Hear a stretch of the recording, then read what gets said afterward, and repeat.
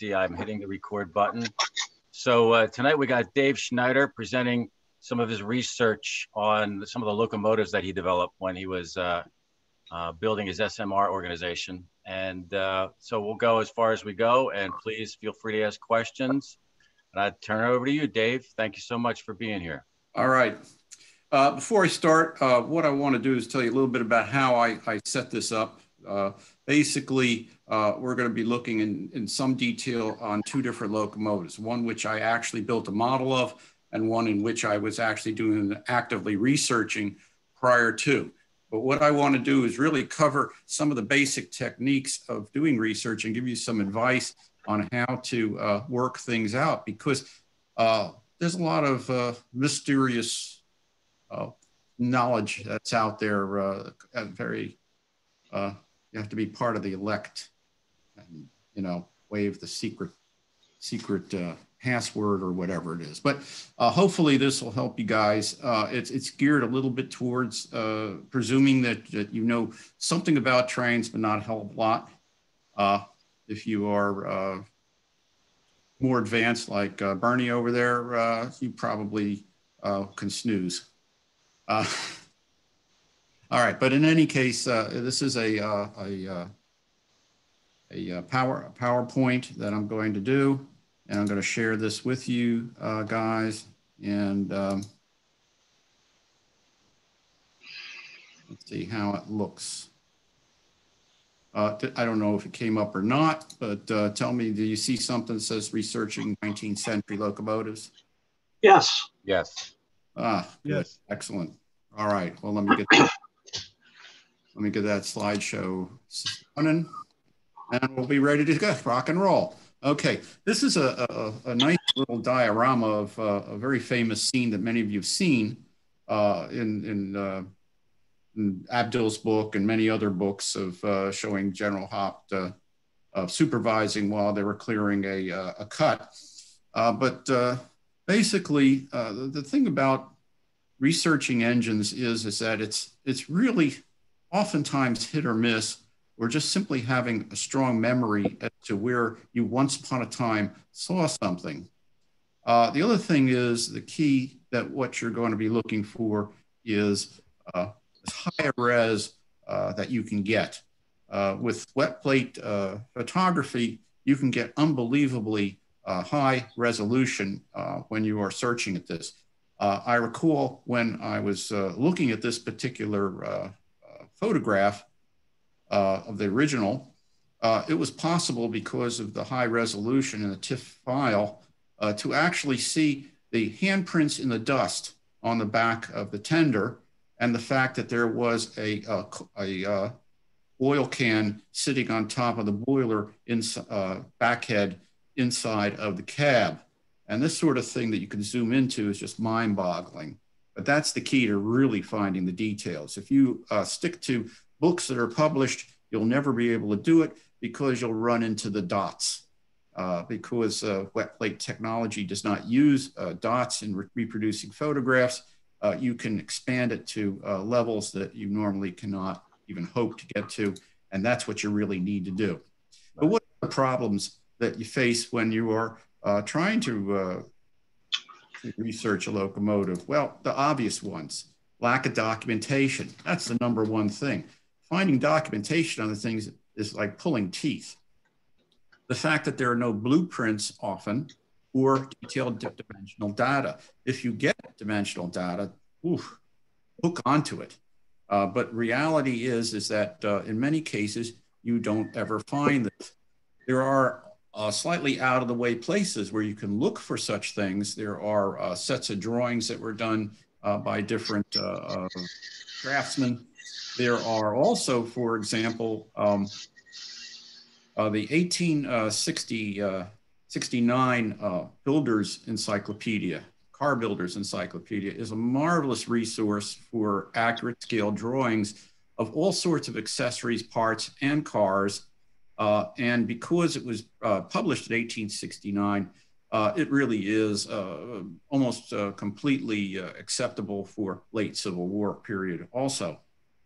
The other problem is, of course, limited or no contemporary photos or drawings. The photos are a big problem. There are ways to get around that, but it's very rare to be able to get certain types of shots. Most of your shots tend to be straight-on side shots, almost always engineer side. It's very difficult to get a fireman's side. It's very difficult to get certain angles.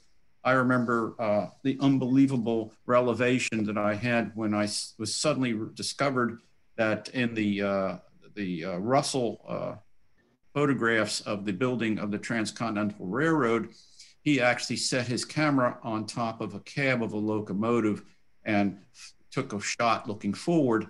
Well, coincidentally, the locomotive he did it with was a Mason engine of the same class of the Mason engines I was looking to reproduce. So I actually got to see what the top-down view of the boiler is, which is like almost never able to get. The other problem is there are a lot of misconceptions and errors all over the place. The books that were written over the years, many of them were researched to the best of the ability of the author at the time, but since that time, there is far more information that has been found and cataloged and things like that. I remember the very first time that I went to the National Archives to look at the Civil War photograph collection, which I did in 1976. It was all on microfiche, tape, reels, and it was not cataloged except by numbers. And I literally went through like about 2,000 photographs to look for stuff that I wanted to see. So sometimes you just have to dig and dig and dig. And a lot of times the search function doesn't get you where you want to go. And of course, the biggest problem of all, color. How do you find it in the black and white wet plate world? We're going to discuss that. Now, your basic sources, most of you are aware of this. Sometimes they're a total gold mine, and other times they're completely worthless. The National Archives is hard to search. If you use the National Archives search function, you're going to go nuts because it will not call up the stuff that you think it should because you didn't use precisely the same exact search function that they wanted you to use. What I've done literally is spent huge numbers of hours flipping through them without search. I just go to the whole 9 yards and flip through them. And I found all kinds of fascinating stuff that way. There are a lot of college collections. If you want to say something, anybody, just go ahead and holler, because otherwise I'll rock and roll. Okay. Their colleges have great collections of stuff. What is it? Southern Methodist College down in Texas happens to have one of the biggest collections of Baldwin records. They scooped them up and were able to put them together. It's hard to search it, but you can get things. One of the ways that I found out the color schemes for my Baldwin locomotives that I did, the moguls, well, the order sheet was there, and I was able to get a copy of the order sheet, which specified the exact paint scheme used. Likewise, they have other things. Later on engines, they actually have blueprints on. When I was considering making the plain compound Camelback engine of the 1890s, I got a set of the drawings, the original Baldwin, the drawings of this locomotive. And I actually had every intention of making it, but you know, shit happens. Museums are vary greatly. Sometimes they have good collections, sometimes they don't. Their staff is really what tells you this detail, because sometimes the staff is really, really good and really will go out of their way, and they're really familiar with their items, and sometimes they aren't.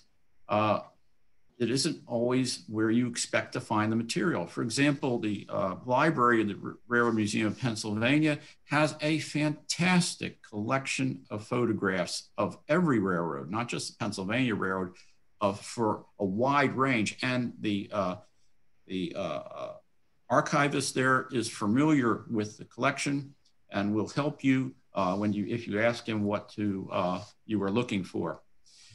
No museum I've had mixed results. I had run-ins with the guy who was at the time the curator, who was not interested in riffraff companies that were making models of trains, whereas the archivist was really, really interested and gave me copies of some really rare photographs, including the William Mason in its number 25, originally as delivered photograph, which I didn't even know existed.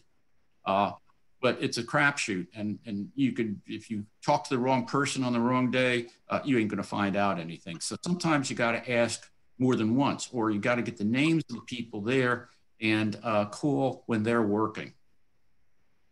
Secondary sources, those are published works, of course, but a lot of them just are copying other people's work and they just repeat it over and over again. I like to advise people not to trust Edwin Alexander. I found him wrong so many times that I hardly even glance at his book anymore. The Civil War Tactics book that was put out by whatever the name was of the company there, the series. In any case, that's garbage, utter garbage. It was Osprey. Osprey, yeah. I got a lot of Osprey books because I used to do a lot of Napoleonic miniatures and stuff, and they were good for uniforms. But that Civil War Tactics book of theirs is literally horrible. It's plagiarized crap. His drawings are crazy, and I bitterly regret the money I wasted on it. But there are a lot of others that are also so-so as well. And I can't even, like I said, can't even begin to list them here because it's just years and years of stuff. But I suggest if you're looking up serious stuff, your go-to guy is John H. White Jr.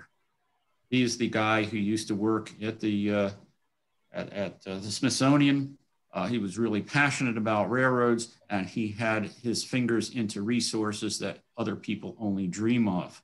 And if you've got a book by him, and there are several really good ones. There's the basic one on the American locomotives, which goes into each type of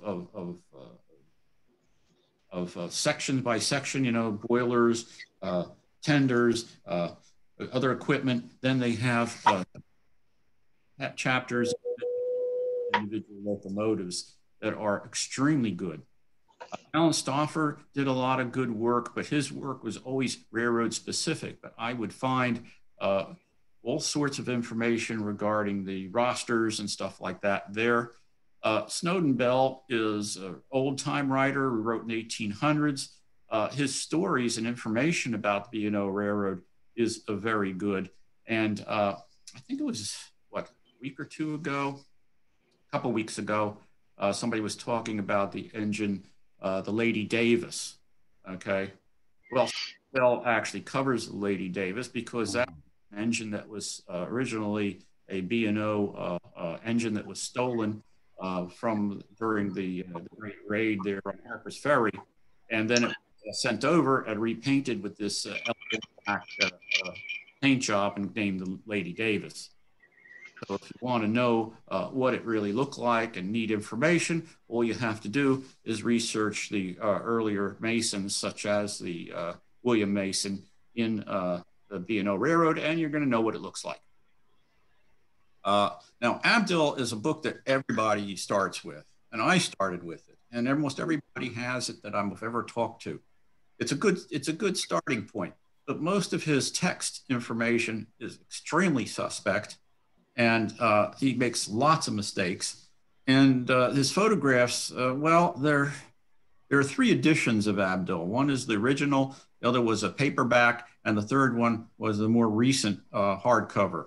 And interestingly enough, the paperback seemed to have the best quality of the photograph reproduction. But the trouble is, all of them are, you know, just prints. And what's more important is when he credits where he got it from.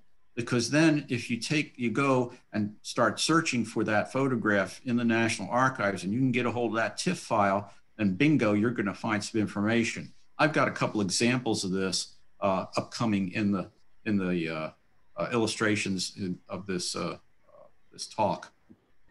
Now, James Bogle was an interesting character, and his most well-known book was The General and the Texas, but it was really oddly written in that it was a put together of different sources. He made photocopies of this and that, slammed it into the book.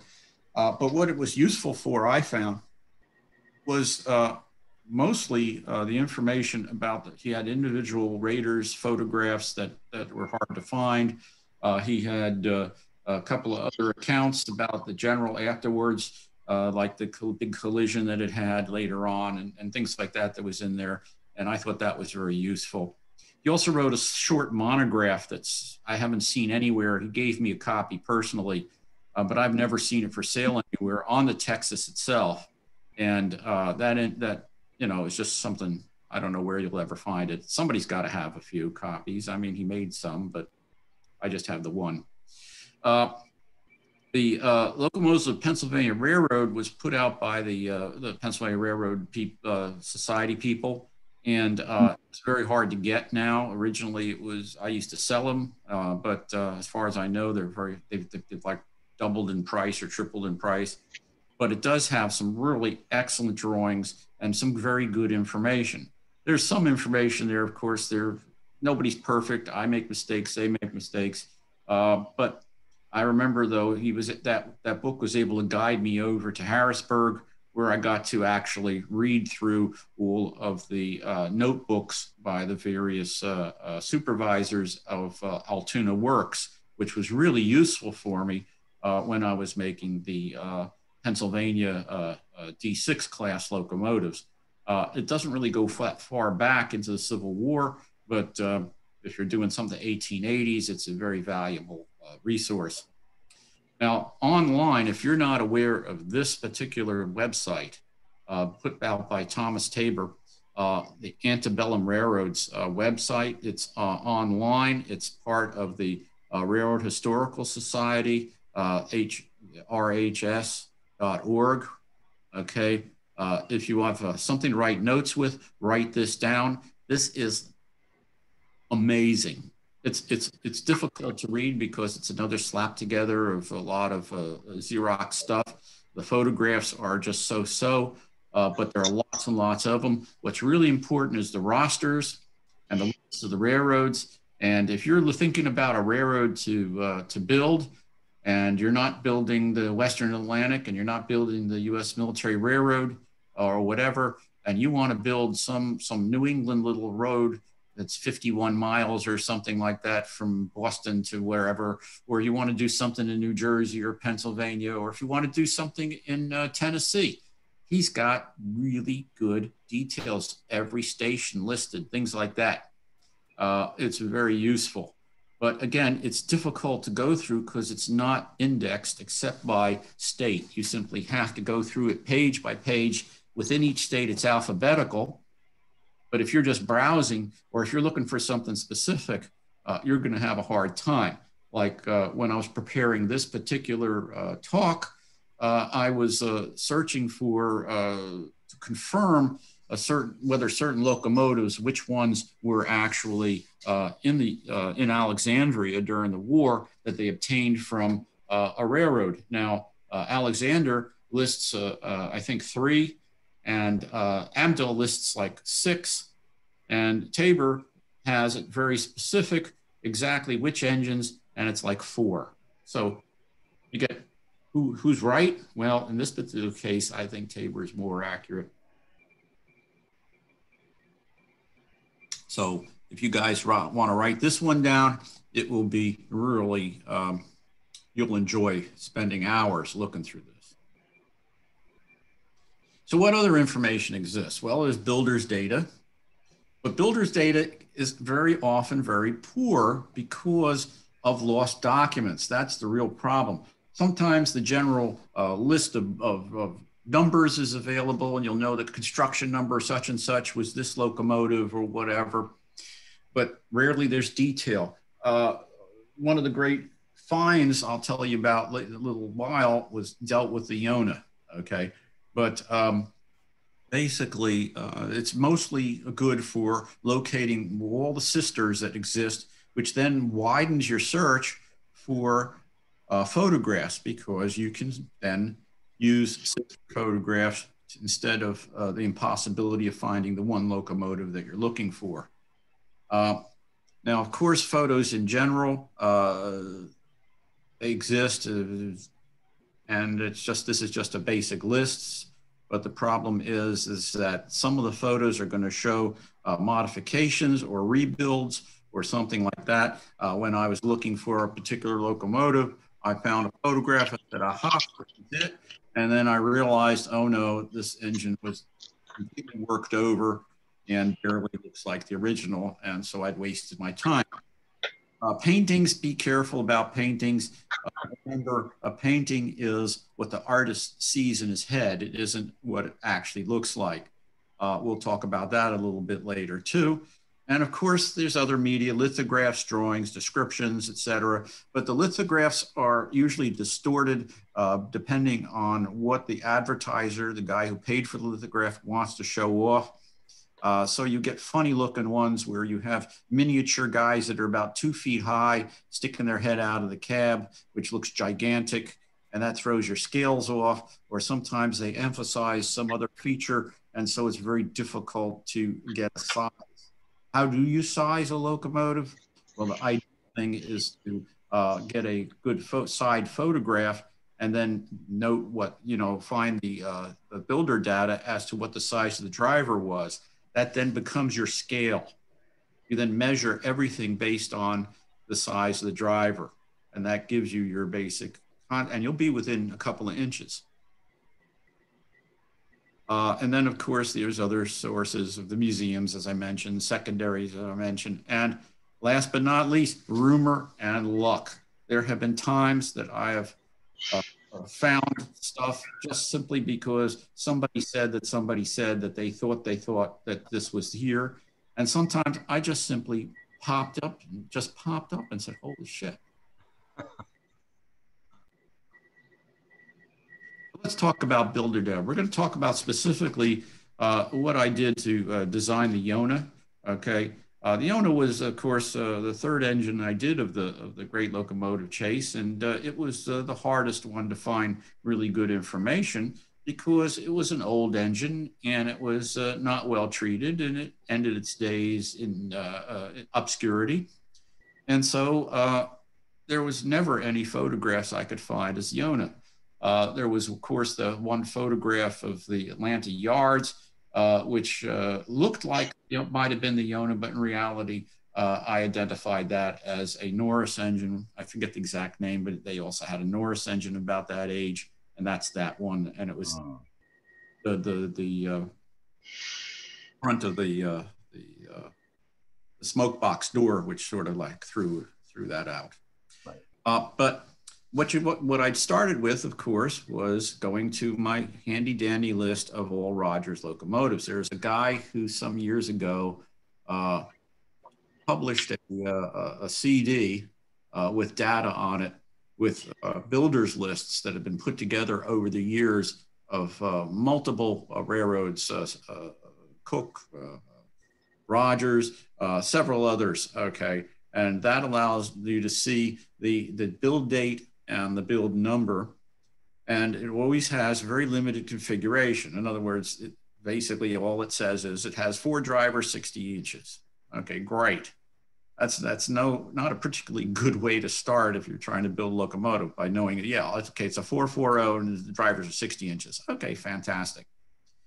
So are there any direct photos of the Yona? As far as I have ever been able to determine, and I've spoken to everybody, including Colonel Bogle, the answer is no, there are no pictures of the Yona. But there are sister photos. And when I first wrote this just a few days ago, I said, no, there's one only, the New York and Harlem Railroad's engine, Armenia, which was build number 242 and built 2 years later, over 2.5 years later. But I'm wrong. While redoing work for when I was looking up the question about just how many of these particular engines from the Fitchburg Railroad got to the U.S. Military Railroad, lo and behold, while flipping through the Connecticut lists of railroads and stuff, I found another photograph of a sister engine of the Iona.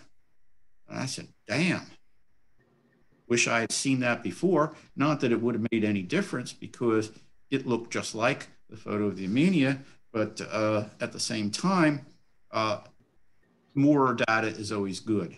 So even now, you can run into stuff totally by accident, and it's just simply OMG, a moment.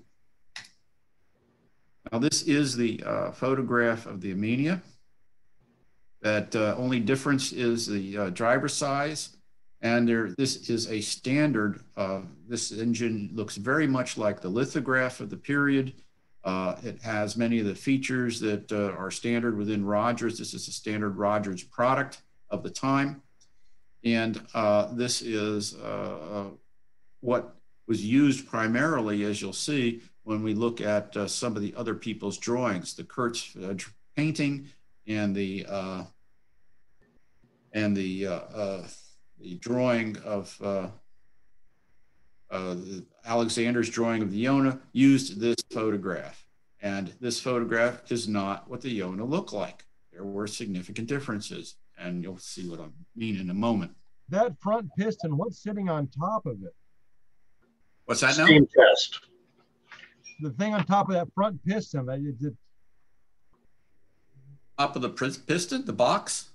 Yeah, it's like a bunch of that's the steam chest. That's the valves. Huh. Okay. Okay, there's a better, you'll see a drawing in a minute, might answer your question, okay? Okay. Okay, so let's move on here. So the painting of the Iona was done by Wilbur Kurtz. Wilbur Kurtz was kind of famous. He did lots of pictures of the great locomotive chase. He was obsessed with it. It could be because he married Fuller's daughter.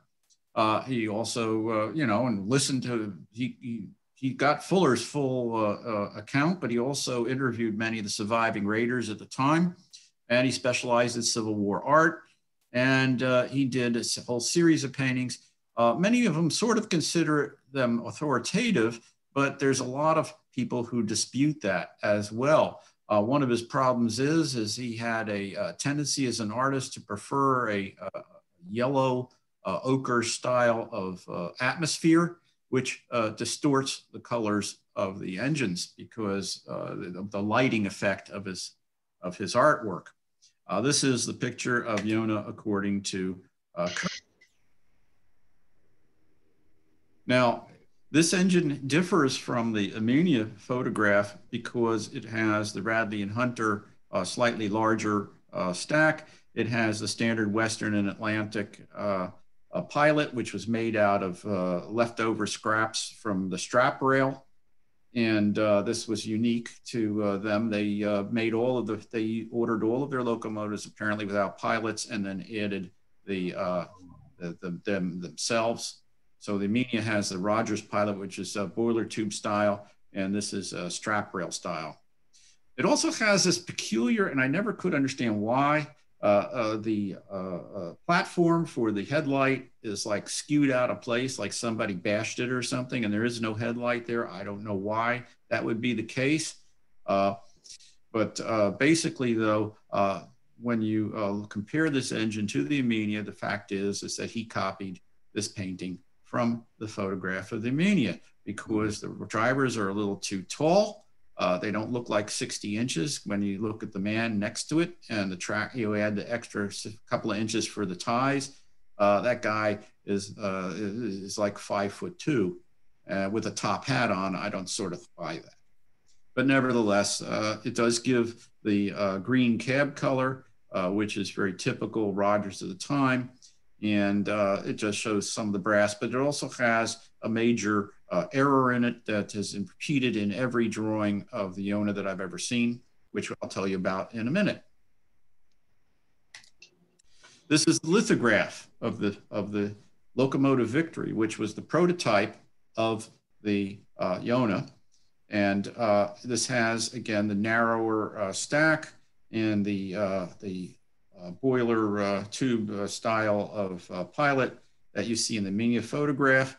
This also has the guy in the cab who is about 18 feet high. I mean, yeah, it's really silly, but it does have certain details that are marvelous for figuring out. It also has the weirdest headlight I ever saw, but it has a detail that is rarely seen. And I wound up incorporating that directly into the model, and that is the hubcaps, which I thought was really cool. And so my builder was able to do some micro printing, and we added those hubcaps. Wow. So, and there you can see, perhaps this answers your question regarding the steam chest. Yeah. And this is a typical outside frame engine of the time. So, you know, you got the outside frame too. Okay, so here you go. There's the picture of the Munia. There's the picture of the Victory.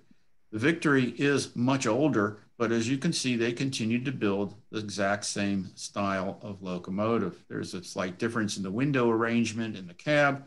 There's of course, a large box headlight. The stack is very similar. The pilot is similar. Notice how tall the guy is standing on the pilot on the bar there. And then you look at the size of the guy in the cab. That's why I said the guy in the cab is about 18 inches high. Now, there are other drawings, too, of this lithograph in the 1876 Rogers catalog, which has been reprinted, and you can get this. Every now and then it shows up. This is their drawing, and it's very nice because it does show some better detail that gets obscured in the lithograph. But if you notice, it doesn't have those really cool hubcaps, and I was determined to do that. In any case, though, and it does show the arrangements with the police there for the sandbox and the pipeline of the sandbox very clearly delineated, and also the water pump arrangement and all of that. So it was very useful. But what was even more interesting, because the David, a question on the headlight on this drawing. Is that a headlamp? What was that now? Is that a headlamp? What, on this drawing? In the front, right? Yeah. Some kind of ridiculously small headlamp. That's what I made the comment. See, there it is in the lithograph.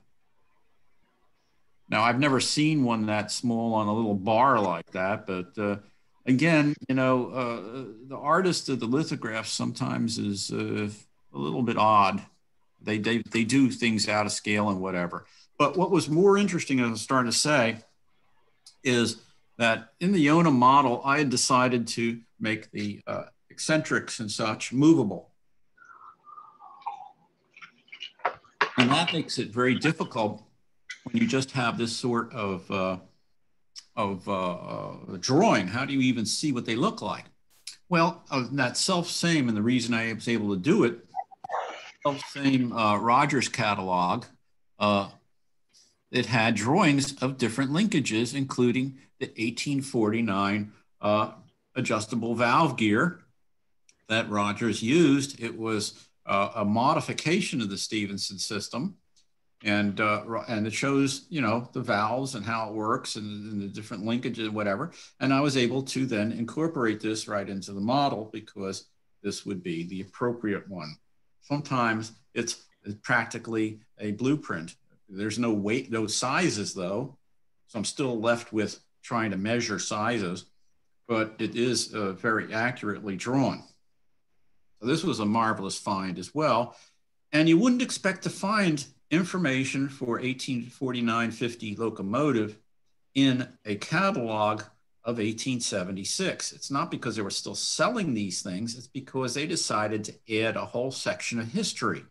And so there's a lot of information on early Rogers engines in that catalog.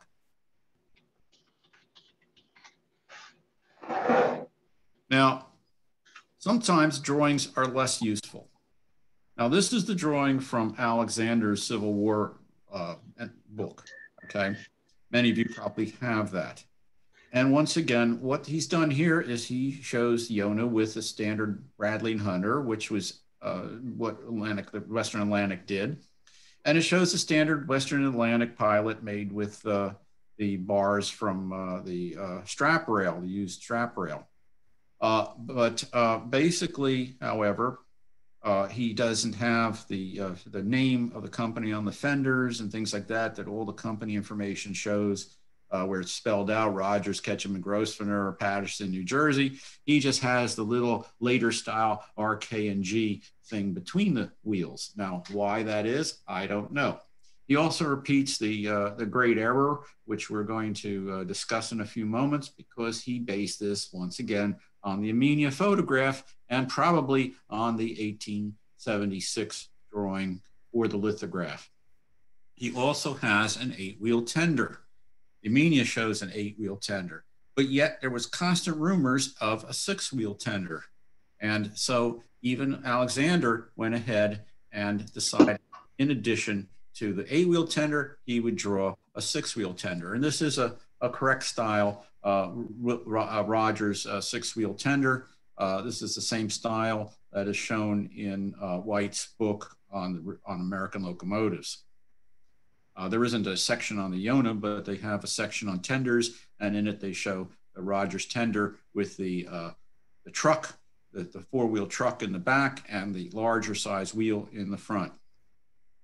So the question still was, though, is that going to be which tender is it? I mean, what tender was on the locomotive? Was it an 8-wheel tender? Was it a 6-wheel tender? What kind of thing? Whatever it is.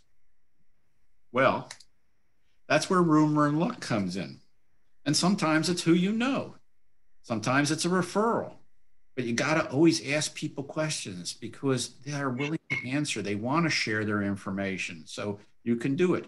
And, you know, a little smart ass thing. Yeah, it is like a lottery. If you don't play, you don't win. You got to ask. So what happens is, it so happens that at the Pennsylvania Railroad Museum, one of their staff is an utter buff of the Rogers and also of the Civil War and of the General and all the other engines. He's also a locomotive engineer for the Strasburg Railroad and all of that.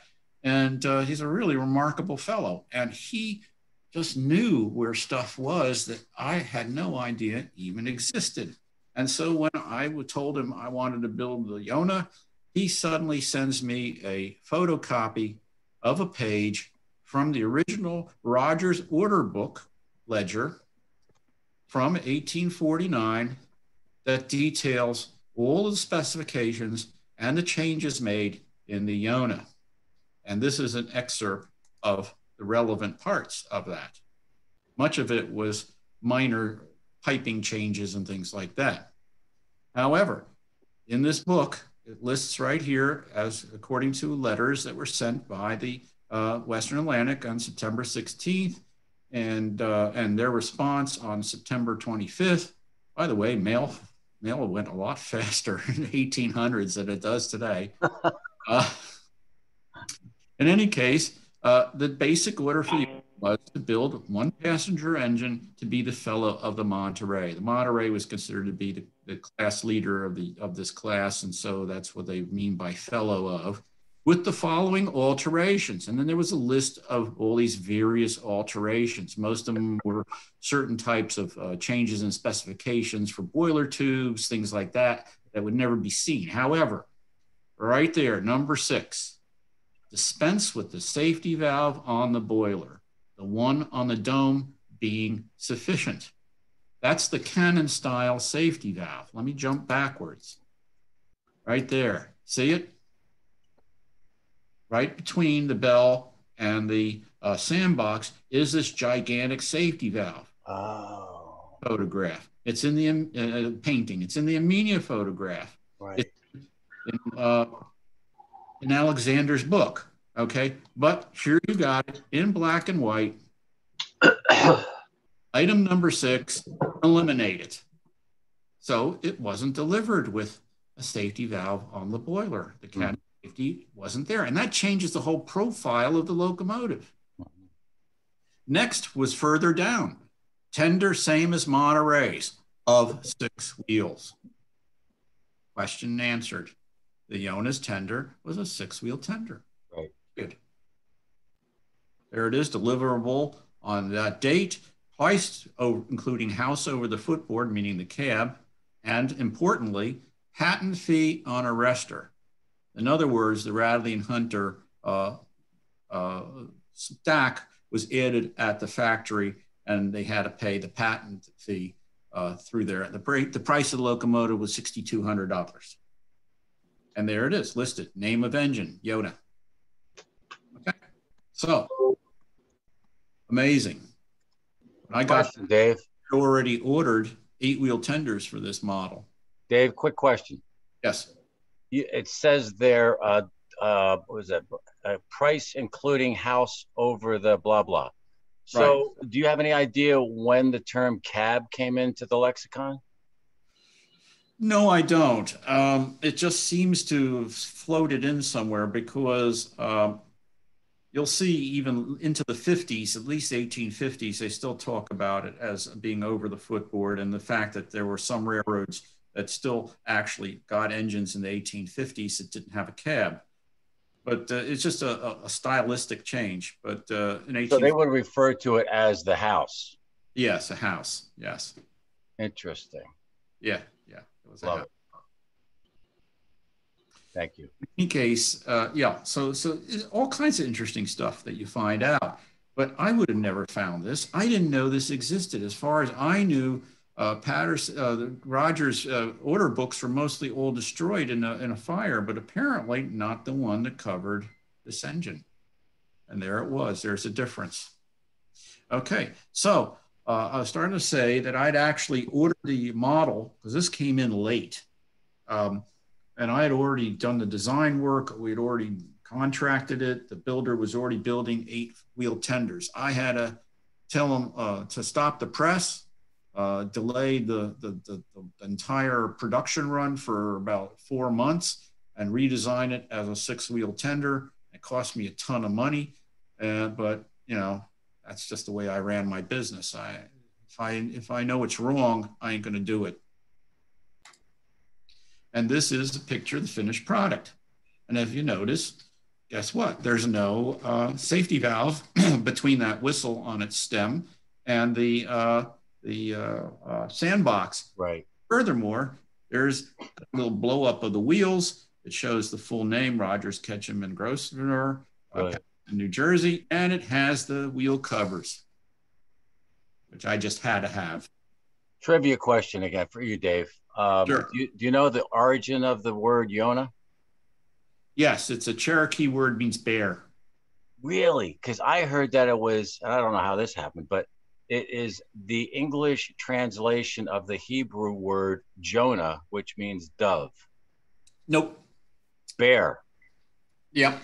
Love it. I've seen that in some significant documentation. And it's the Cherokee word for bear. Thank you. Okay, so there's a completed model. Okay, the paint job is a standard Rogers green. They favored green. Green was really popular in the 1850s. No. Colors do change, just like wine and reds and burgundies were popular in the 1860s. In the 1850s, the colors were green. And so even Kurt shows it as a green color. So I was on pretty safe ground painting those sections in green. Right. Boiler is Russia iron. Yep. And of course, the firebox is just the black, sort of a, what do you call it, graphite, because there's no paint that will stand up to the heat. Okay.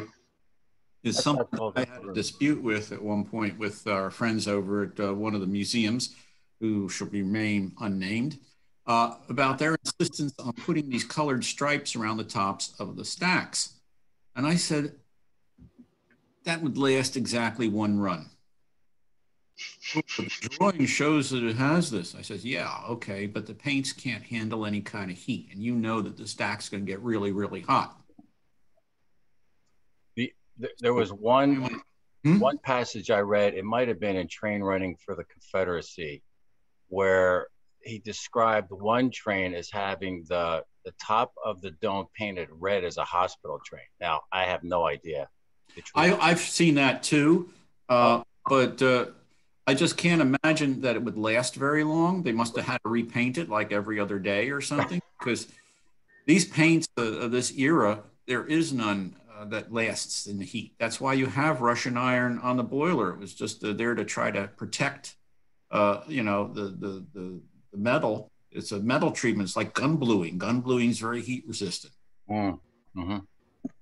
So, you know, that's been my experience on that. Right. Okay, so let's now talk about another type of locomotive altogether that I was actually in the process of negotiating a build contract on when the company folded up on me. And that was quite a disaster that I don't like to talk about. However, this is a really cool engine. This is the Souther 440. John Souther was a builder in Massachusetts. He was the head of the Globe Locomotive Works. And I had started researching this for a couple of major reasons. One of them was the fact that John Souther not only built engines in New England, where quite a few of them were sold, he also had engines that were wound up in the U.S. Military Railroad.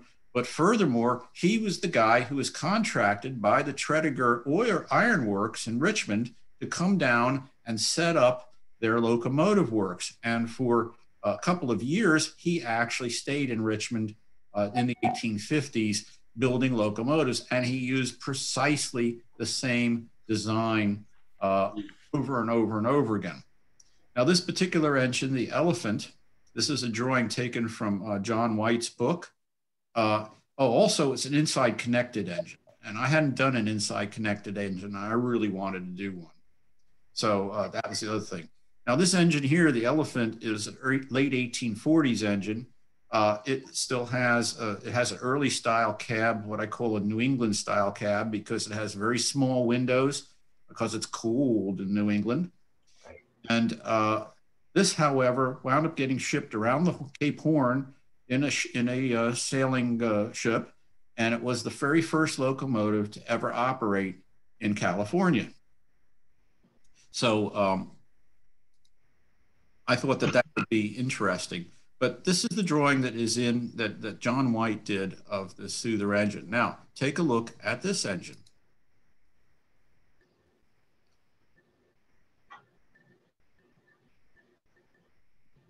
Now, this engine is also shown in Abdul on, let's see if I have the page number here. Yeah, 160, on page 160. However, in White's book is this photograph, which is of a significantly better quality, and that's on page 464 in White's book. But basically, what's critical is, look at this engine. It's exactly the same, which lines up perfectly with John Souther's method of thinking, which is, I've designed a locomotive. I'm going to build that same locomotive from now on, forever and ever and ever. Because he almost never changes the design of his engine. He has a few peculiarities that stand out and lets you spot a Souther engine like right away. One is that really odd placement of his steam dome. The steam dome is all the way up front next to the stack there. That's amazing. He uses the typical Cannon style safety valves, but that does vary. Sometimes there's one, sometimes there's two. He keeps a outside frame for much longer than most other builders, but eventually goes to a dot outside frame. But if you notice the steam chest up there for the inside cylinder, it's round. Mm-hmm. That is unique. I've not found anyone else who does that. And in fact, White comments on that as well, as his unique round steam chests.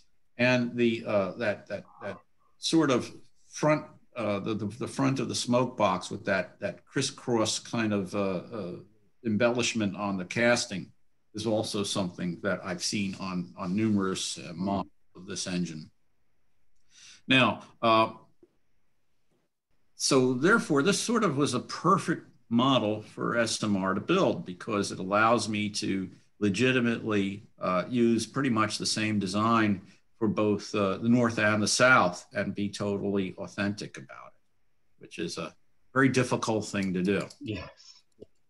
Walter? What's that? On the front two wheels, it looks like the back one has a hubcap and the front one's plain. Right. That's it's not uncommon to see that sort of thing happen. Usually some damage to a wheel and they replace it. The one with the hubcap is almost certainly the original one, and the one in front is probably a replacement or has been removed, or the hubcap simply fell off or whatever. But yeah, I've seen that in several engines scattered around, the disappearing hubcap thing. Dave, one more question. You probably mentioned this. The pilot, that's that, chicken coop style, which you said is primarily a Southern railroads, right? Well, I didn't say it was primarily Southern railroads. I just said it was frequently Southern railroads. I've only seen it in Southern railroads, but I don't have any proof. Basically, that was what they did with some of the old strap rail. Right. I have a sister engine that I'm about to show you of a photograph of one of the Union engines operating in Alexandria, and you're going to see that other than for a round headlight casing, it's exactly the same locomotive. It's a pilot, though the pilot is a wood type pilot. So this is an interesting picture right here. Now, what this is was one of my random searches.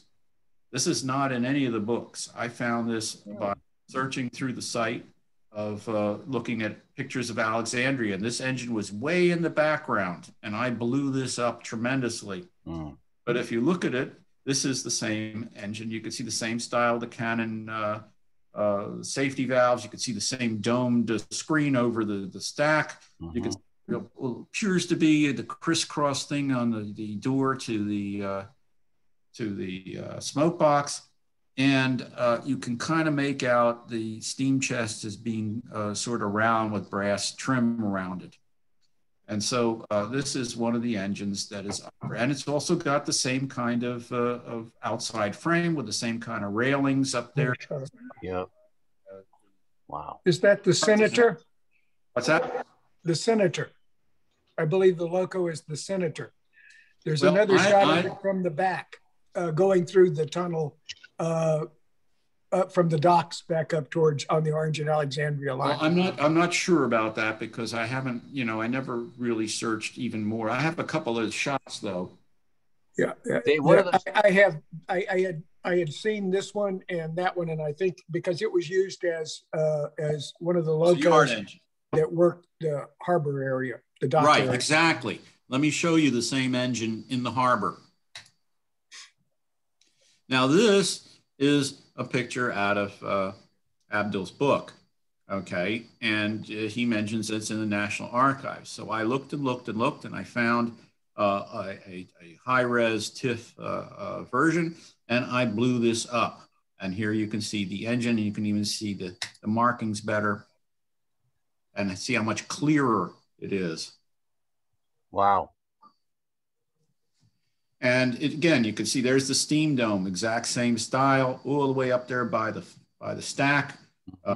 This one apparently only has the one. That's right. The other one only had one also. They both have only the one safety valve, but there you can see the style of the tender. You can see some of the pinstripes. You can see the style of the lettering. This is a really good picture. And again, you can confirm by the way the mechanism looks that this is definitely a Souther engine, and it looks very close to the engine, the Roanoke. All right. And then it's randomly hunting around more, and this is why I'm not sure which engine this is, because I found another dockyard picture with another engine, but it's a different one, but it's also the same class and the same builder. And there you have it. This one, definitely different. The stack is different.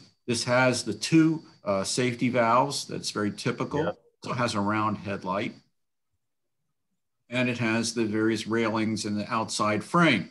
So I'm not sure if this is the one you're talking about going into the tunnel or whether the other one is the one going out the tunnel, because there was definitely more than one Souther engine in Alexandria. Wow. So again, this was a picture that was found in Abdil, and I then went to the archives and found a better quality picture, which I was then able to blow up much more. Wow. Amazing.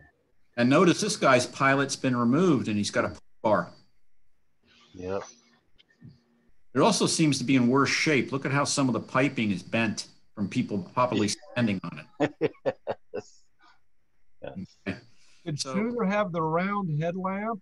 I've never yeah, seen the other one had the round headlamp too, which I thought was interesting. There's several locos with round headlamps in Alexandria. Yeah, that was probably put there by the yard. Okay. But you notice that the stack doesn't have the domed screening either. Right. Okay, so this engine is definitely the same builder. It's built around the same time, a little bit earlier probably, because it has the two safeties, and that was later reduced to one. It doesn't have the domed screen over the stack, but which one it is, as best as I can determine, I just cannot read the damn name. If there is, it looks like there might be some writing on the side of the cab, but I can't make it out. Mm. And I never was able to. So in any case, this was part of a problem though. Now, this does show the value of a general source. You know, by searching through that book, I found where it was listed. I saw the big photograph and it said courtesy of the National Archives. So I said, okay, it's gotta be there. And I just kept looking and looking until I did. Right. The two photos that I just showed you was from page 48 and 49. Question on this tender. That probably is USMRR on the side, right? Oh yeah, it is. It is. Yeah. It's pretty clear. In fact, it seems the same style because there's a little bit of pinstriping around it visible too. But what's different about this tender is the combing of the tender is actually up sweeps. Yeah. You see the way that goes on. The other one was straight across. Yep. So that would make this a unique, somewhat unique model. I probably would not have made this particular engine, but I might have if I thought people wanted it, because this would be the same class as the Roanoke, but it would have a special tender and it starts raising costs and stuff like that. Right. But in any case, I would have made at least two engines, and it would have been nice to have you know, because the other engine, the Roanoke, belongs to the Virginia and Tennessee Railroad. And of course, this one's working for the military railroads. That's a really nice pair to have. This is a 1854 lithograph of from the Globe Locomotive Works, Souther's Locomotive Works. And if you notice, he's abandoned the outside frame. He also only has one safety valve, but he still has the same thing with the steam dome all the way up in the front. So one safety valve indicates a somewhat newer engine.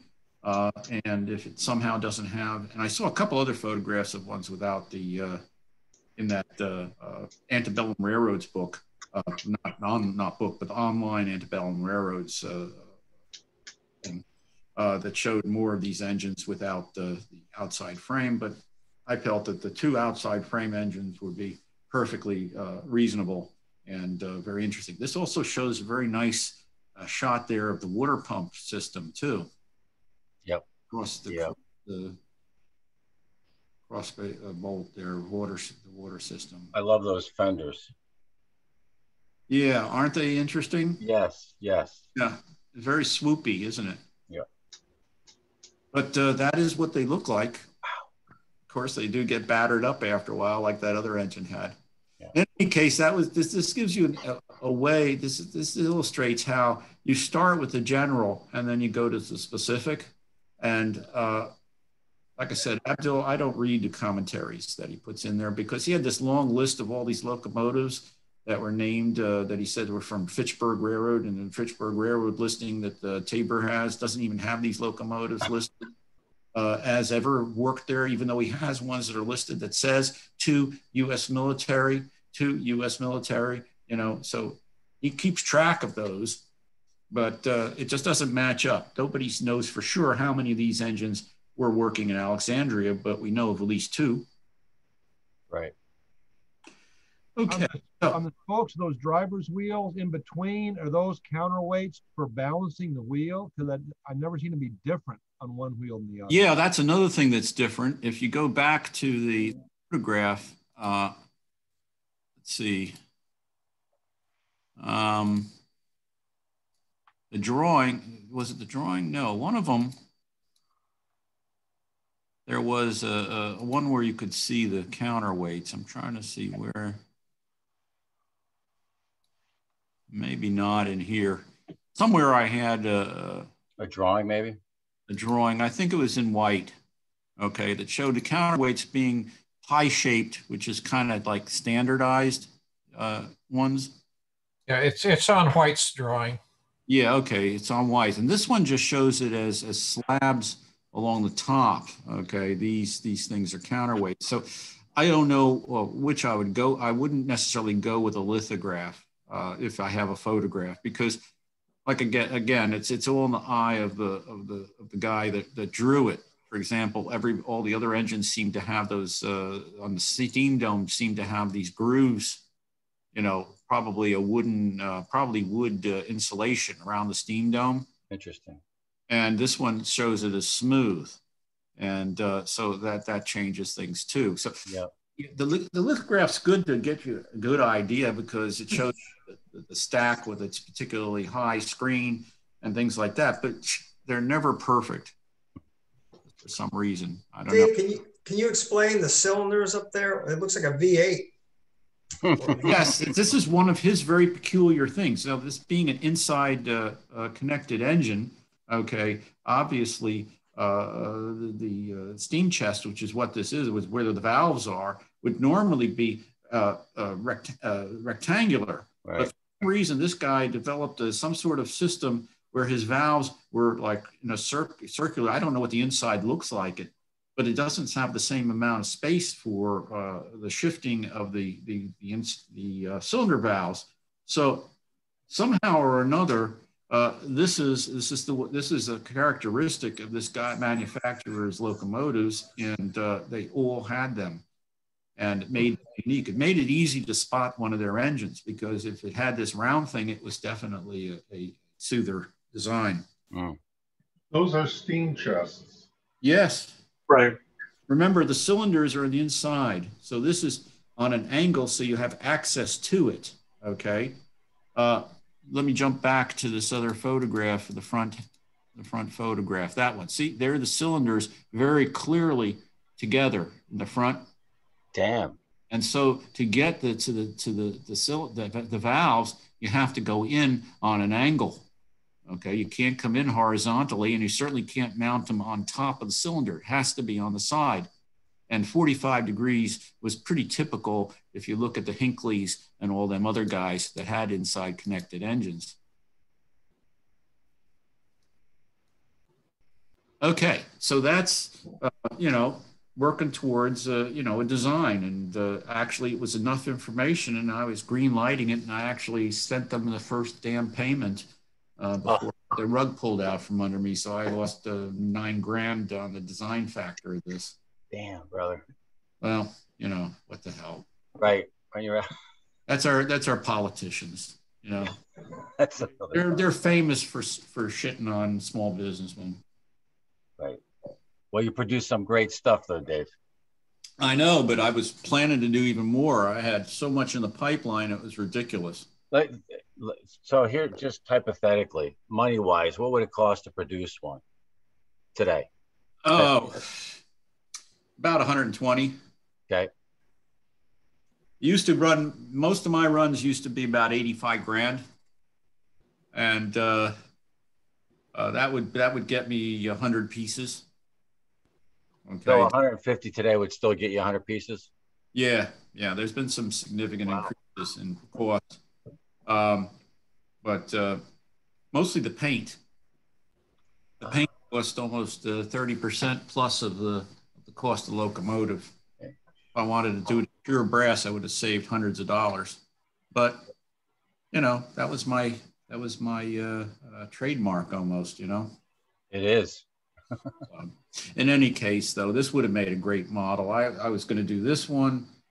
This one was, like I said, already in advanced research. It was I'd already green lighted to go to design. I had I had a couple other engines. I had the Baldwin flexible beam that was already going to prototype. I had the what was the other one besides the flexible beam that I was going to do? Oh, what the hell? The Camel. It's going. But in any case, I had I lost a lot of money. Yeah, the grasshopper or something.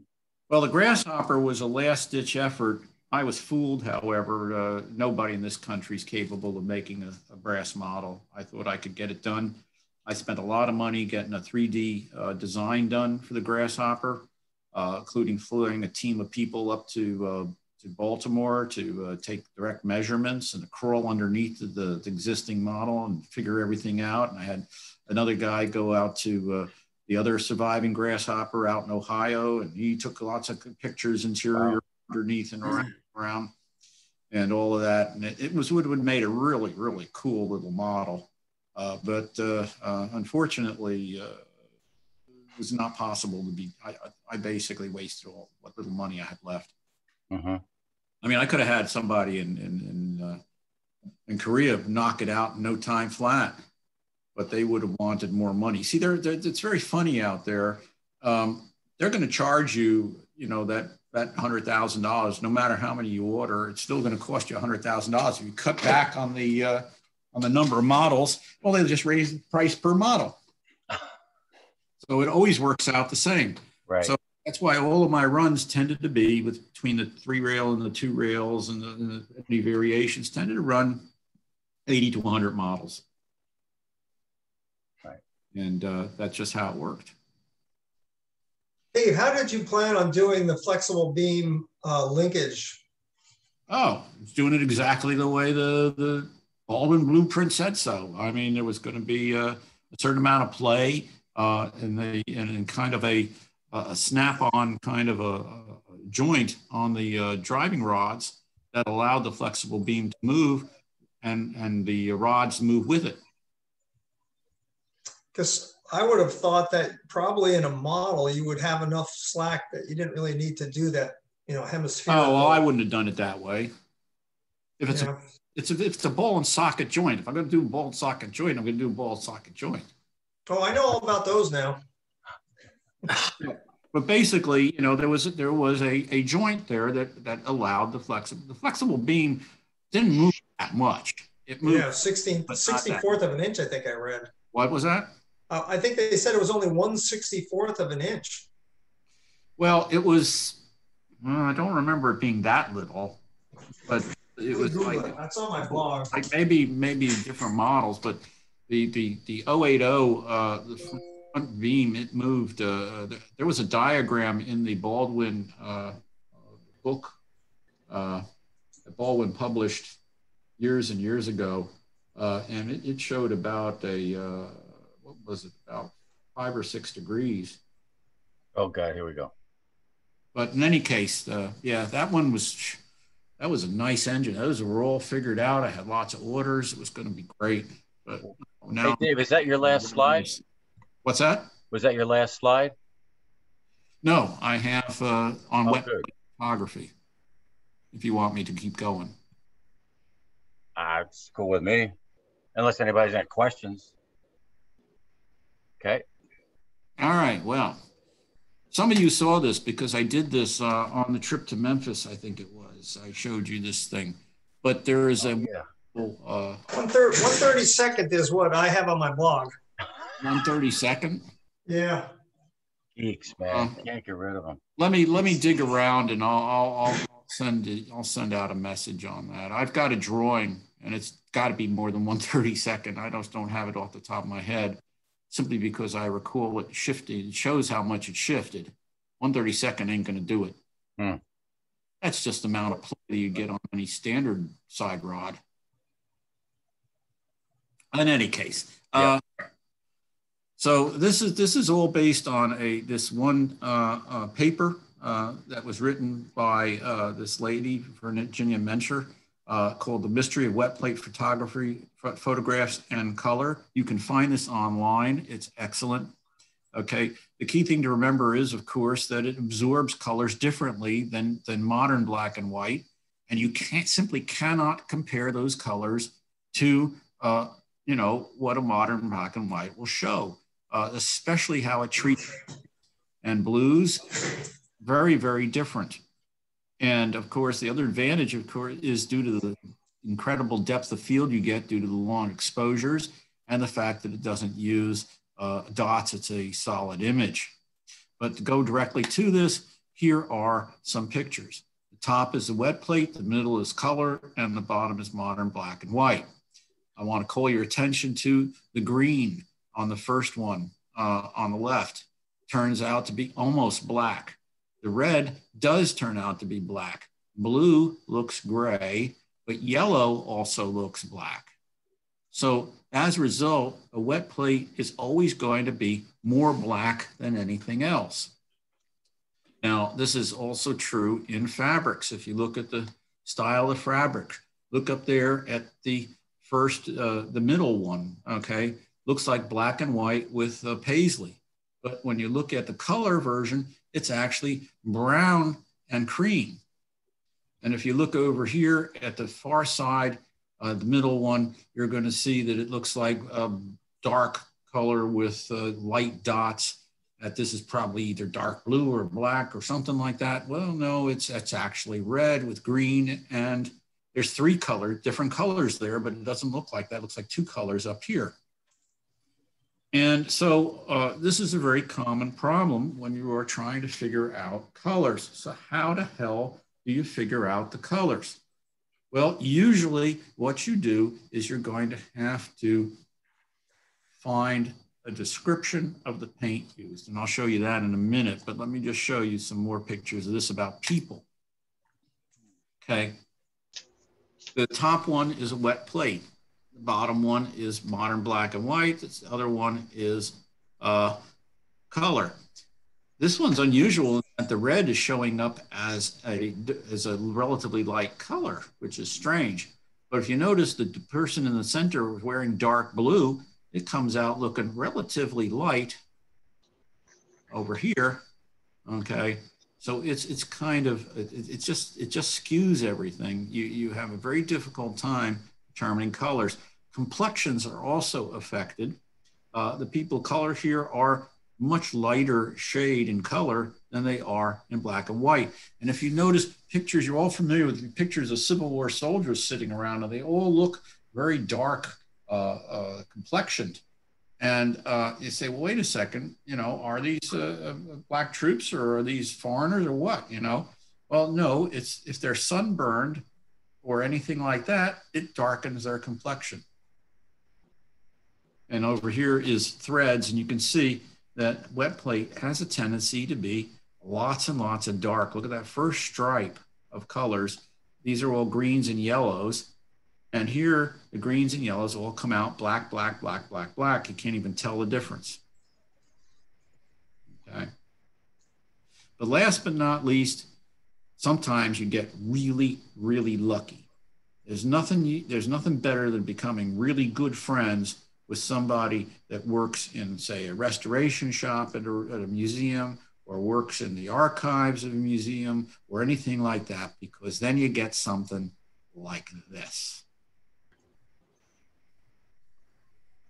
This is a genuine early 1870s list of colors by a commercial painter who produced paints for railroads. This has also got the color correction bar thrown in there. I was not permitted to even see the original of this. This is kept in a secure location with atmosphere control, et cetera, but they gave me a copy of this. And here you can see some really key colors. Now, this will probably have to be adjusted by your screen, okay? Because it will look different depending on your monitor. That's what the purpose of the control color patches are. But I like to look at that, for example, that car body color. That is your very typical cream color for God knows how many passenger cars. Also usable for box cars.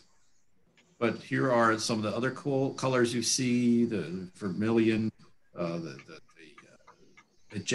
lake colors, the magenta lake and the new lake, and the purple, which actually doesn't look very purple at all.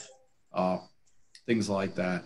And sometimes, you know, this is the luck of the thing. There are other things that I found online which has various colors that are identified there online, such as chrome green, which is a color that was used extensively by Rogers in those green locomotives of theirs. There was another color, another green shade that was also unusual, known as Swedish green. And those were very popular. And so finding colors, your best bet is not to go by a photograph, but to try to find the description and then match it up to a color, because the photographs are going to deceive you. Our modern eyes are trained to see shades of color that aren't there.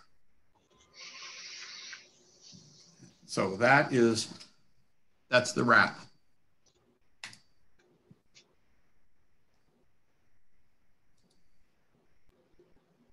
And I hope I didn't bore you. Hey, Dave. Yes, sir. Did you post that last color chart some time ago? It seems to me I've seen it before. I think I did. I know I talked about it before. I did show that at the Memphis meet that I went to. Yeah, you sent me copies of that, and I got it in one of my books. You might have seen them in there, DC. Yeah, yeah. It was a wonderful thing to get my hands on. Oh, definitely. You know, you never know what they have. I mean, when I was working on the 1880s Pennsylvania Railroad varnish, okay, they had these peculiar lighting system, the frost carburetor light system, which works by burning gasoline in these wooden cars. They would, if you can imagine that, they pumped liquid gasoline up to the roof, where it was mixed with air into gas fumes, and then it went down into the car, and then they lit it, and that was the lighting for the car. And this was a safety. This was important for safety.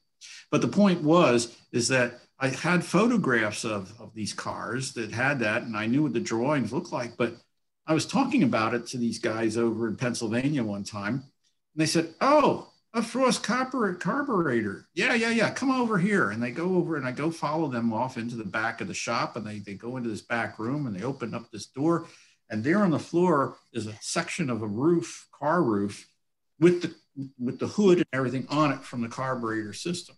So I was able to take measurements and figure out exactly where to put it and all that, and it was great. Likewise, they would let me in. You know, they have that older, I think it's an PF series car that's in rather sad shape in the main hall there at the museum, and you can't go in it or anything, but I got to go in it.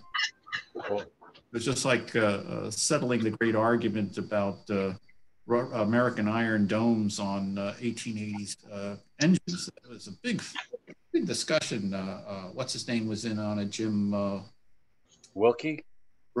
He was discussing it. I was discussing it. The guy over in California was doing. We were just exchanging emails saying, "Well, no, it couldn't be that. They're not able to work this metal this way.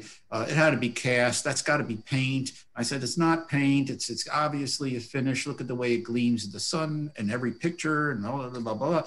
Well, I went over there, and they have that H3 engine. So we just simply climbed on top of the engine and smacked I used a rubber mallet, but we smacked the mallet, and lo and behold, it's hollow. So guess what? It's sheet metal. Wow.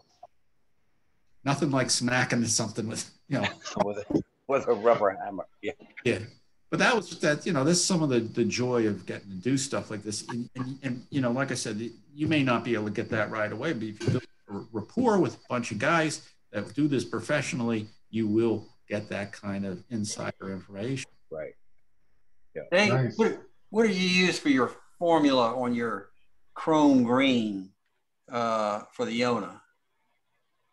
Oh, the chrome green. That's I have the Pantone book. Okay. And I use Pantone shades. I can look that up and I can send you the Pantone number. Oh, that'd be great. Okay. Yeah, you need want the only way that you can communicate with these builders is you've got to be able to use, you got to use Pantone. They don't understand anything else. You can't name a shade. You just say, you point an arrow at the thing and you say Pantone number such and such. Right. Right. I love it. That's great. If they could screw it up, they will. Walter? Yeah, one thing I noticed, I'm used to thinking of those front headlamps being really a lot of filigree and decoration. And just about all the pictures we saw, the ones you had, they were pretty plain.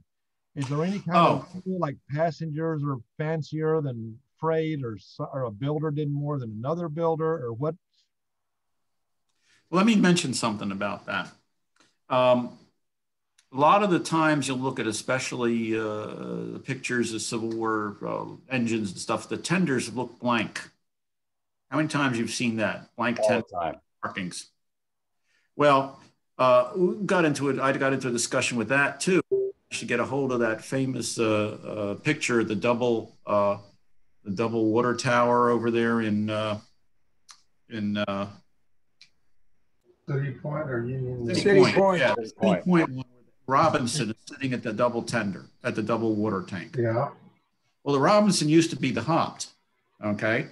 But it looks like the tender is blank. But if you get the highest resolution TIFF file out of the National Archives and zoom right into it, you will see the lettering is still the hop style U.S. military railroads on it. The reason I believe that's the case is because of the varnish that they put on it. The varnish is very reflective, and so the camera does not pick up what's under the varnish. It picks up the reflection of the light, and so the tender looks flat. And that makes sense. Because they always mark the tenders and they always painted them up, and so there's no reason why it would be blank. That's great.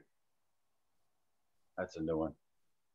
Yeah, I was always wondering about that. It's like, good, what? So the same principle on the headlamps you're thinking?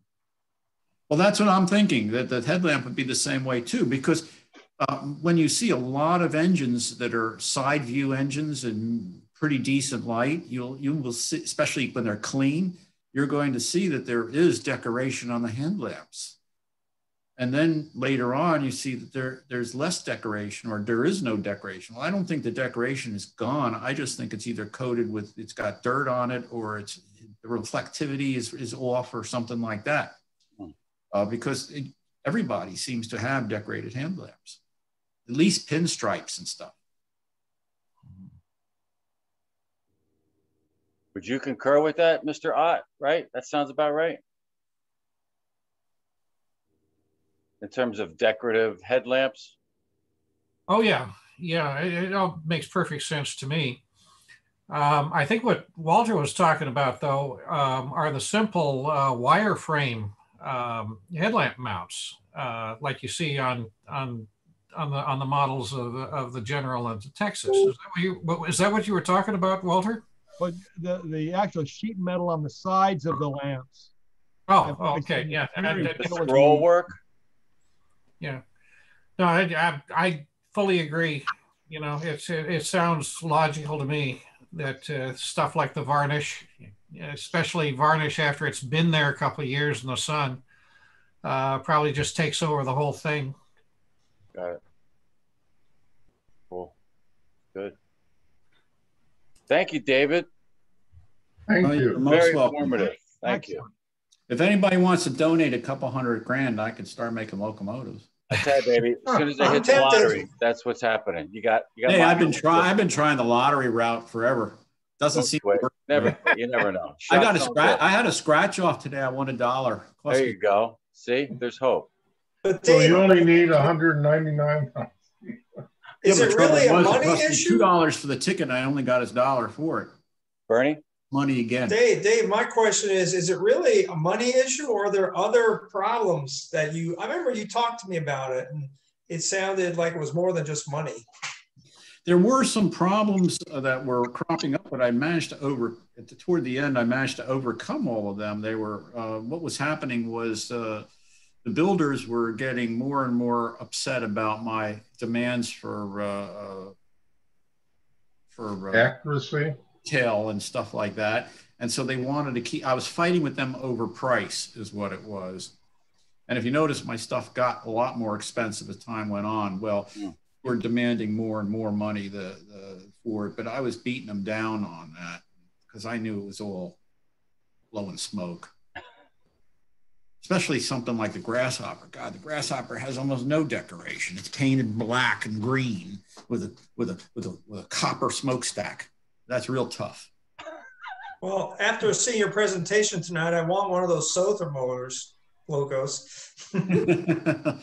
Well, you're the guy to do it too. You can scratch build pretty much anything. Yeah, that was another question. Why does the leach? Are you familiar with the engine leach? The leach? It has 3 steam domes on it, or 3 domes. Let me rephrase 3 domes. it. Yeah, that's not all that uncommon. Is it? Okay. That I think leach was a Baldwin, wasn't it? John? New Jersey. It was a New Jersey engine. Jersey, yeah. New Jersey John okay. can help me. Yeah, the secondary steam dome was at one point they started using them for certain engines. They thought that this would allow the steam to be cleaner because of the muddy water in it, you know, stuff like that. That's what I heard. But I do know that Baldwin made several of them. I know Rogers made some. Of course, the General is a 3 dome engine. I was just wondering about that. Yeah, that was explained to me, because I did ask why do they have these extra? Actually, it'd be 2 steam domes, and of course the sand domes doesn't matter. The front dome was for the throttle, and then the rear dome by the cab was for the safety valves, so that the levers from the safety valves would reach over into the cab. Okay. You had the springs for the safety valves inside the cab where they could be adjusted. But wasn't it also to give a greater supply of relative steam? Oh yeah. That was a theory in the 50s that the dry steam was forward in the boiler. Away from the firebox where they thought that all the boiling was happening. Right. Okay. Yeah, that's what I had heard about it. Mm-hmm. So yeah, they thought all the dry steam was up at the front. Yeah, that's cool. You know, guys like Mason and Eddie and all the other builders, they proved them wrong. Right. It sounds good though. I mean, you know, after all, that's where everything's bubbling away. Well, it looks pretty cool too. It looks different. That's the neat thing about it. Yes, it's an interesting thing to do. I've got, as time went on, I became more and more interested in odder designs. Like I said, I really wanted to do an inside connected. I thought that would be really cool to see the moving parts underneath like that. Yeah, that would be cool. I want one. Okay, I'll mark it then. Yeah, if we could figure out a way to do a crank axle. You know, those guys can make anything you want. They'll do it. The crank axle itself, it's a dummy anyway. It's just going to be like a little bicycle thing there, and you know, it'll just the drive will still go down the way, you know, to the back axle like usual. That's what I was doing at the end there. I had the motor horizontal in the boiler. Yeah, that's this one. Gear tower going through the firebox where it connected to the rear axle, which drove everything, that's how I managed to get all the eccentrics to be able to be movable, because they were just loose parts. You know, there was no pressure on them to do any drive. The drive was on the back wheels. But they are remarkable models, Dave. They really are amazing. Thank you. They were the only thing that would have tempted me to get into O-scale. Yeah, well, you know, it was a nice run. It was started in 03 and I lasted till 12 years. And it didn't stop because I stopped. It stopped because I got my financing cut off. So You know. Well, I have a sister engine to the Yona in Memphis. Dave took an Armenia and turned it into the Lookout, which was the last locomotive to escape from Huntsville when old Mitch came down the road. You know, I don't, y'all remember the movie, but when old Mitch came down, anyway, the Lookout was the last train to escape, and they are incredible models. I mean, to watch that valve mechanism underneath is just beautiful, just beautiful. And this is my version of the Yona, which is the Osceola. Can you hold it up a little, Bernie? A little higher? Okay, thank you. So it looks like the Armenia, but it's been re-lettered. We had no photos. Dave had them custom paint this for me. And I was able to do that for a very reasonable cost too. Yeah, it wasn't much. I recall it was almost nothing. It was $50, I think. And the only drawback to this loco is it doesn't really pull very much. No, the motor is really small. It's tiny, yeah. Little Swiss motor I had to get it to fit in the boiler. The diameter had to be small, so unfortunately.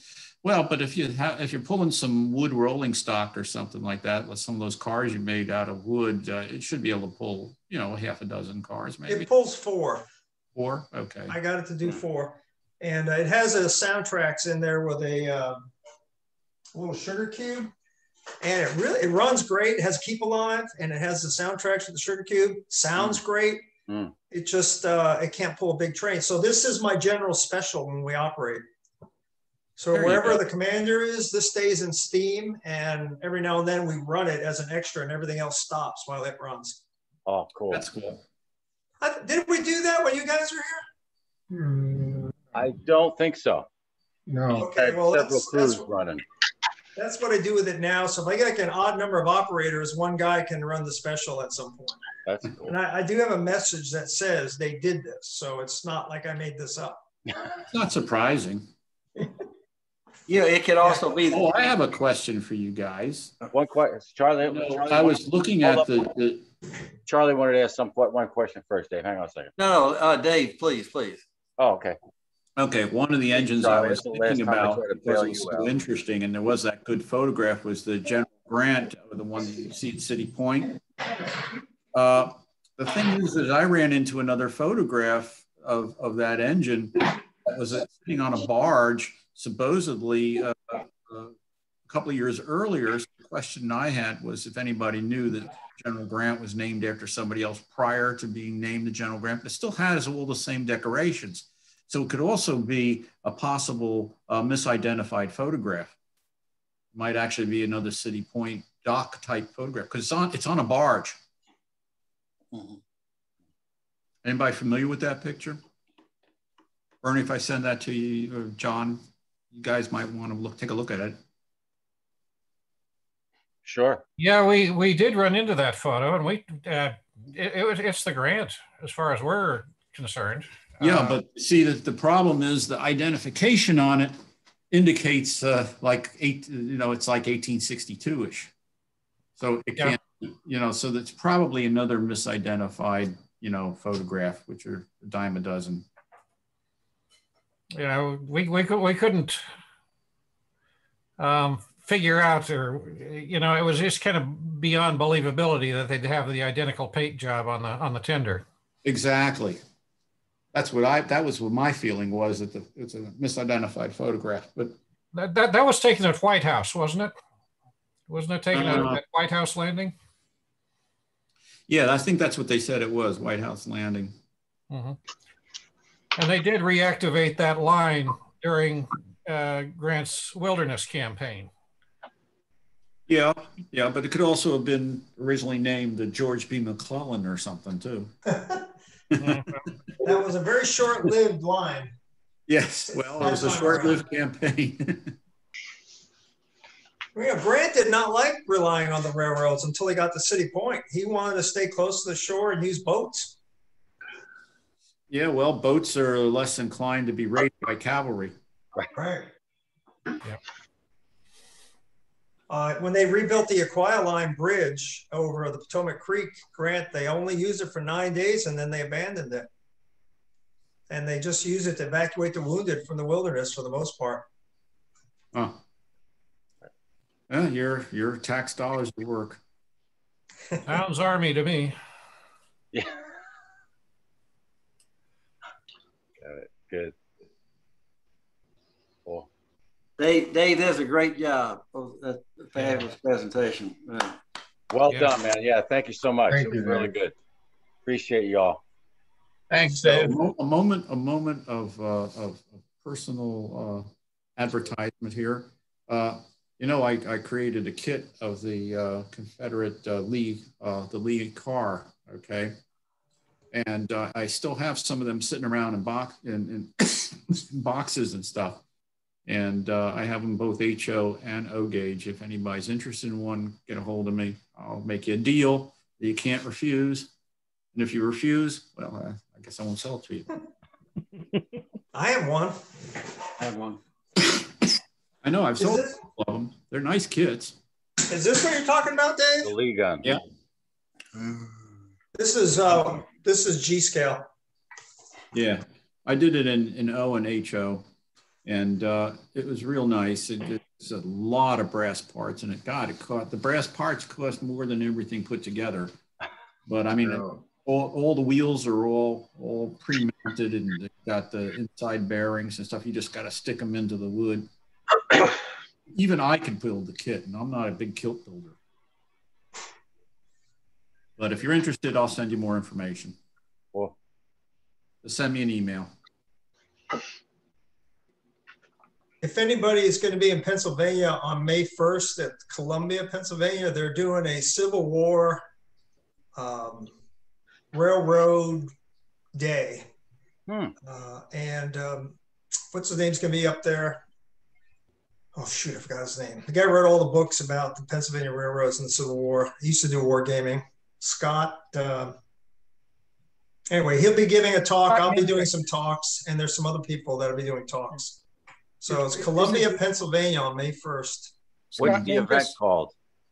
I don't know. I'll put it on my blog. It's something called like Columbia Railroad Days. Okay. It was supposed to be last year. It got canceled. This year it's going to be a real live in-person event. Neat. So I wish I could remember Scott's last name now.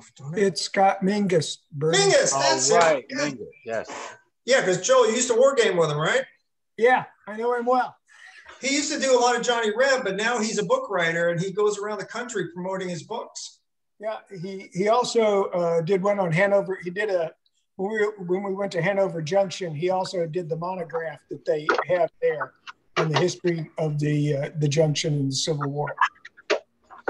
I have his book on that. Yeah. So anyway, I actually knew him from Wargaming days and did photos for one of his books for Antietam, I think it was, or maybe it was Gettysburg. No, it was Gettysburg. No, it was both. It was Gettysburg and Antietam. You have credit in a couple of his books for the figures and the photographs. They were scenario booklets. So yeah. Anyway, so should I wear my uniform? Oh yeah, I bring it with you at least. Absolutely. If I still fit in it. I may have gotten too big. See you, John. Take care. Okay. Thank you, John. Bye, Dave. All right, I got to get going too. It was great talking to you. Good night, all. You know, it's like old home day, you know, because I know quite a few of you, and those of you I don't know yet, I'll get to know you. Yeah. Been a long time since I've been in with this group, you know, back in the olden days. Yep. Yep. Back when, a long time. We've Before got two we new members today. yeah. That's what? So I just finished my semester. I just finished 2 more classes. I'm going to have summer vacay. Of course, they don't pay me for summer vacay, but at least it gives me some free time. Yeah. Good. Good. All right. I teach history at a junior college level, and I'm telling you, well, these guys don't know anything. Oh my God, it's terrible. I mean, I even get to the point where I'm getting up into the 1980s and stuff like that. And I mention, they have no clue. I mentioned Jimmy Carter and they say, who's he? Yeah, no, I'm serious. They don't know who he is. Hardly know who Reagan is. Youngsters. Yeah. The collective memory is only about 15 to 20 years back, and then they don't know anything. Wow. No, lack of perspective that comes with age. Yeah. But I got a nephew who was taught about the Beatles in history class. I like history. Anyway. Oh well. Kind of there. It's a stretch, but depends on the teacher. No. I have a trivia question for you. It's not necessarily Civil War, although they did have an action in the Civil War. What country is the first country to recognize the United States and still honors the treaty that they signed? Thought it was France, was it not? It's not France. No. Is it Holland? Netherlands. What was that? Holland. It's not Holland. It's not a European country. Hint. Somebody said Netherlands. Canada? No, that was British. That was a British colony. And I don't know that one. I guess I'll have to turn in my degree. Anyway, the answer is Morocco, and the Civil War tie-in is that there was a lot of spying and shenanigans going on in Morocco during the Civil War. That guy Seams was there for a while, and but anyway, Morocco recognized us very early as first country to ever do it, and they're still alive with us. And we looked out for them and made sure they became independent after World War II. Interesting. So who would have guessed? Well, our longest ally is a Muslim country. A friend of mine said they saw this really good presentation. They said you cannot understand the beginnings of the Civil War if you don't know the history of France. And I haven't heard the talk, but I found that intriguing. Have you heard any documentary or lecture on what France had to do with the beginning of the American Civil War? Not a thing. No, but it makes an interesting conversation. I have a friend of mine who spent hours reading through the founders' documents, and his claim was the grounds for the Civil War were written during the Constitution era. So that the grounds for the Civil War were actually laid during the Constitution Convention and the rules that were put in place. Right. Yeah, because of the well, guess where when was the first secession conference ever held, and what states were thinking about seceding? Massachusetts. You're talking about the War of 1812? Massachusetts. It was the War of 1812, and the North New England colonies wanted to secede, and I think it was John Adams talked him into sticking around. Well, actually, that's what I was saying. Massachusetts wanted to secede within 5 years. Yeah. Have you guys heard about a little something called the Whiskey Rebellion in Western Pennsylvania? Oh, yeah. George Washington, president, personal command of the Pennsylvania militia to march on the Whiskey Rebellion. Right. Yes, the only time an active president was actively campaigning. Well, but he did not come under fire. You can't count James Madison, although he was on the field at Bladensburg. He just sort of sat there on his horse and then ran off with the rest of them. Smart move. Hey, Dave, I appreciate this. This was very informative. Thank you very much. I've got to call it a night. I've been sitting in front of this computer since 9 o'clock this morning, so I got to do something. I got to get into a more comfy chair. Yeah. Good to see you, George. Night, George. By the way, I was going to say, those of you guys who I didn't get a chance to thank John publicly, but I've got a set of decals now for this general that I'm working on. So these will be printed off here in a little bit. Awesome. We'll look forward to seeing that presentation. So, all right, guys. Thanks. Have a good night. Good night. Bye, George. Yeah. Thanks, David. Appreciate it. I still have papers to grade. My semester's not over with, so nice job. Thank you. Tally ho, Ron. Okay, good night, all. Bye, Joe. Bye. Bye-bye. Good night, y'all. Good night, all.